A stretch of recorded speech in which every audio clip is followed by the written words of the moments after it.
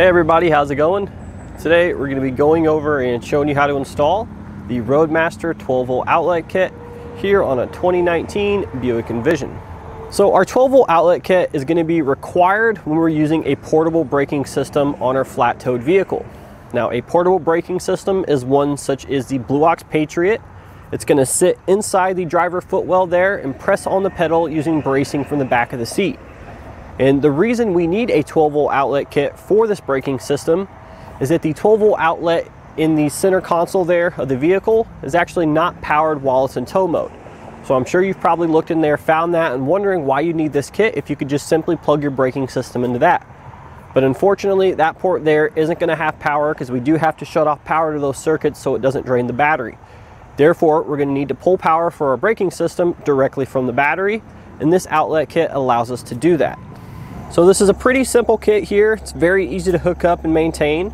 We're going to have two wires coming from the outlet kit. We need to route into the engine bay. One of them is going to go to the positive battery terminal. The other one is going to go to the negative battery terminal. We also have some built-in protection with the wire coming from the positive terminal because it has an inline fuse holder, and that's what's going to be in that tube there. Now let's head into the vehicle and show you the other half of it. So here's the actual outlet that we're going to plug our braking system into. It's the same design as the cigarette lighter ports in your vehicle that you've been used to for many years. So we can actually mount this in a number of different locations, but I really found the best location to be out of the way is up tucked underneath the dash here attached to this kick panel. So it's pretty simple. This thing is going to have power at all times. We don't need to worry about the vehicle being on or in tow mode. It's going to have power at all times, so we can just simply set up our braking system, plug it in, and we'll have power so we can take off down the road. So this is a very simple kit, as we said. Therefore, the installation is going to be very simple as well. The bulk of the time will be getting through the grommet in the firewall, but if you stick with this, we'll show you a cool trick how to get this done. So to start your installation, you need to open up the hood on your vehicle, come into the engine bay on the driver's side, and locate our battery, which is this here. So our 12-volt outlet kit is going to hook up to both the negative and the positive battery terminal. So here we have our negative battery terminal. If we lift open this cap, we have our positive battery terminal. So once we've identified the battery location in the terminals, we need to find an access point to run our wire from the engine bay into the cab of the vehicle. Because we're going to have our power connections here, and then our actual outlet needs to be located inside the vehicle so we can plug it into what's most likely going to be a braking system. So what I found to be the easiest way to get in there, so you're going to come over here, you're going to remove this foam piece, and you're going to have two push pin fasteners, one here and one here. We're not going to be entirely removing the wiper cowl, but we are going to be prying it up a few inches because sort of right back in this area is where there's going to be a grommet for the hood latch release cable that runs from the inside to the outside. So there's going to be a grommet there in the firewall just a little bit behind this area. You do have to reach in there a little bit further.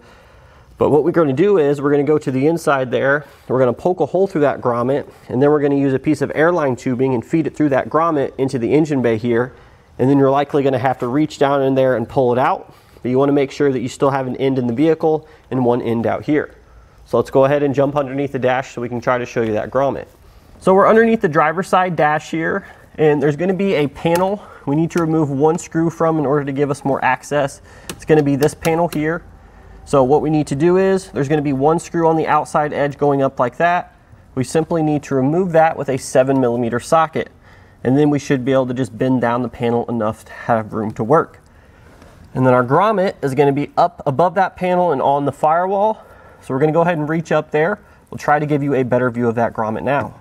So there's where that grommet's located. Now I know it's kind of hard to see, but if you just follow the hood latch release cable from the kick panel here, you should be able to see the access point that it goes through the firewall.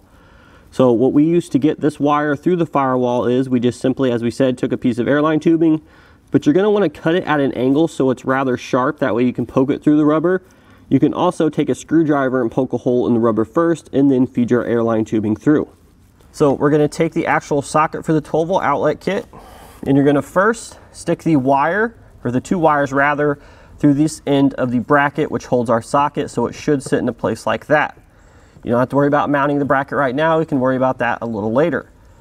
So you're going to get two ends on the end of the wire leads here for the socket. Now I would mark which one is which, but we're actually going to cut those off because we're not going to be able to pass that fuse holder through that grommet. It's going to simply be too large. So we went ahead and cut them off. We used some electrical tape and we taped them to the end of the airline tubing that was in the vehicle here. And then all we did was simply take the other end of the airline tubing in the engine bay and we used that to pull all that wire through there. And so long as you did a good job taping it, you should have your wires coming through the firewall and into the engine bay. But we'll go ahead and leave those wires up there for now, and we can go ahead and simply mount the socket using the bracket. On the inside here, we just simply are using 2 of the self-tapping screws that come in your kit and affixing it to the top of this kick panel. But that pretty much wraps it up for inside the vehicle. So once we remove the wire from the airline tubing, it should come out along here. We went ahead and just ran it to the side of the fender. You're going to want to use a couple zip ties to keep the wire nice and away from everything. And this is sort of where we're going to be working with. On one end, you're going to crimp on a new butt connector that's a little bit larger so we can attach it to the stud here on our negative terminal. And then the other wire, we need to reattach the fuse holder that we removed previously using a butt connector. This is a heat shrink butt connector. And then we can actually just attach it to the positive battery terminal there using the butt connector that's already on there. Or again, you may need to swap it out for a larger one for the stud size. And if you're wondering what size tool you need to remove the nuts from the positive and negative terminal, it's going to be a 10mm. But that's pretty much it. Very simple. A few slight alterations we need to make from the kit there in order to fit our specific needs, but definitely doable for you guys at home. And that's going to do it today for our look and installation of the Roadmaster 12-volt outlet kit here on our 2019 Buick Envision.